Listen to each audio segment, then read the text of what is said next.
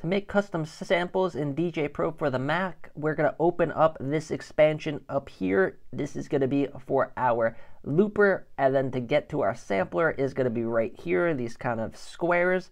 And here we are in our sampler.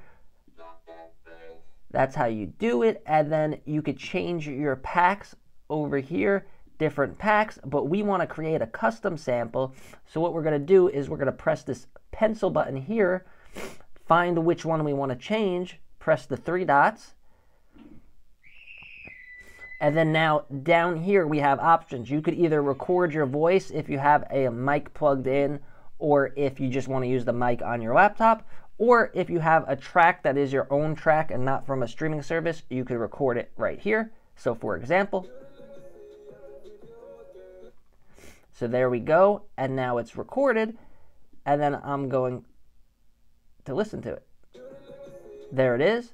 Then we get a drop down menu. We could rename it if we wanted to, and then we find the one we want to change here, press the 3 dots, go to My Samples, and there's the sample we just did.